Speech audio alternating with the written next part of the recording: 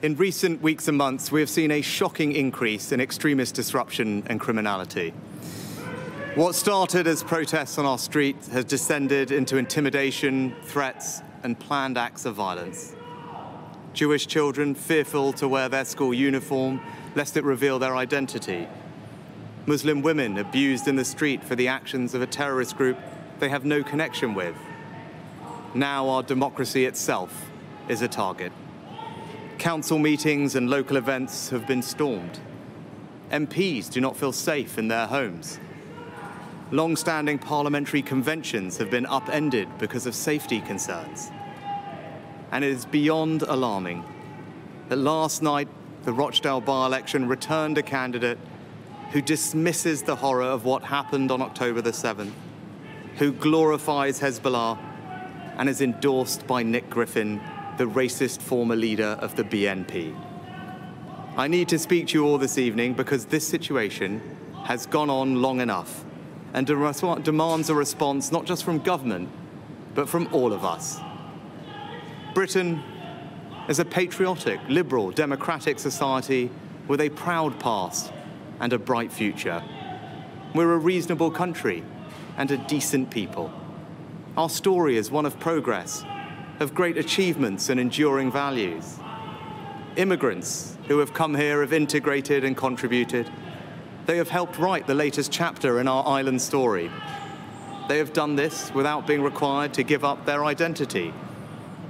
You can be a practicing Hindu and a proud Briton as I am, or a devout Muslim and a patriotic citizen as so many are, or a committed Jewish person and the heart of your local community, and all underpinned by the tolerance of our established Christian church. We are a country where we love our neighbours and we are building Britain together. But I fear that our great achievement in building the world's most successful multi-ethnic, multi-faith democracy is being deliberately undermined. There are forces here at home trying to tear us apart.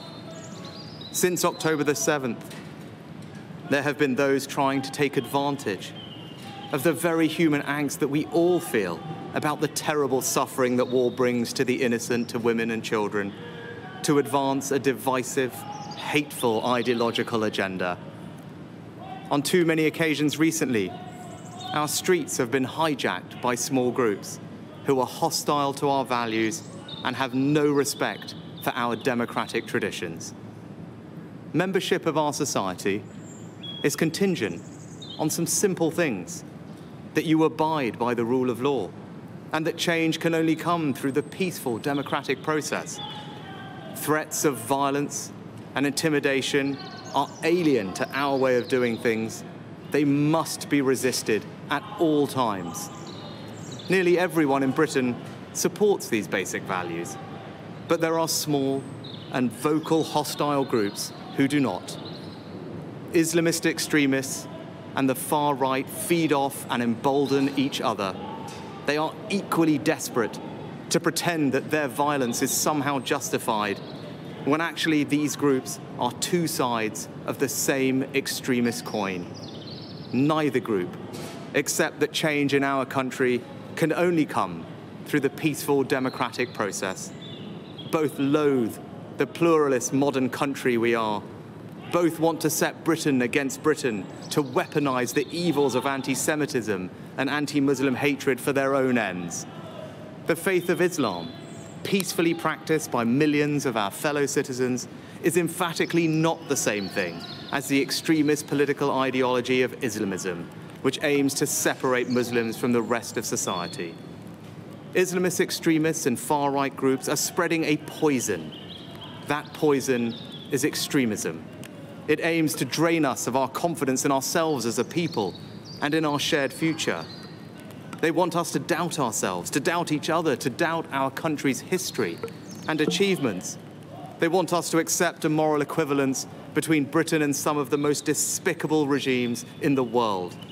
They want us to believe that our country, and the West more generally, is solely responsible for the world's ills, and that we, along with our allies, are the problem. In short, they want to destroy our confidence and hope. We must not allow that to happen.